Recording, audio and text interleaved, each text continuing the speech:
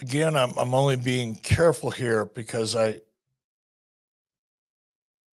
how do I say this?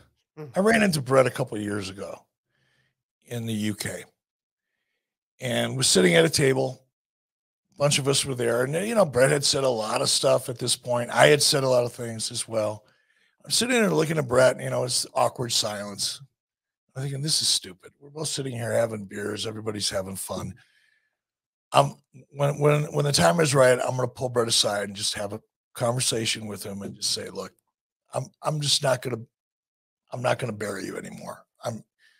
You do whatever you want, Bret, but I'm just not doing it anymore. It's not how I feel about you. It's not cool. The past is the past. So that's it. And I've tried to do that ever since. That was a couple of years ago. And there's been times I've caught myself saying things that I wished I wouldn't have said. Even in this show early on, I was careful about how I made certain comments for that reason, which is respect. There was a lot of things that I wish I could have done differently with Bret. There was a lot of situations that I wish wouldn't have existed when Bret came in, none of which I have any control over now. The only thing I have control over now is how I look back at that period of time, and more importantly to me, because the past is the past. I can't do anything to change it. It is what it is, and it's not going to affect my life one way or the other going forward.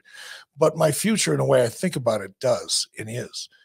And when it comes to Bret, I try to remain as respectful and positive as I can. So if I neglect to go into detail, it's not because I have anything to hide or I'm embarrassed.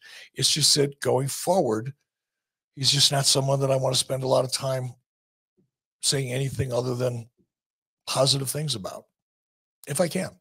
And if I can't, I'll try not to say anything, I which have is a, what I just did, by the way. I have another co-host, Road Dog, who is in the same boat as you. So I'll just move on.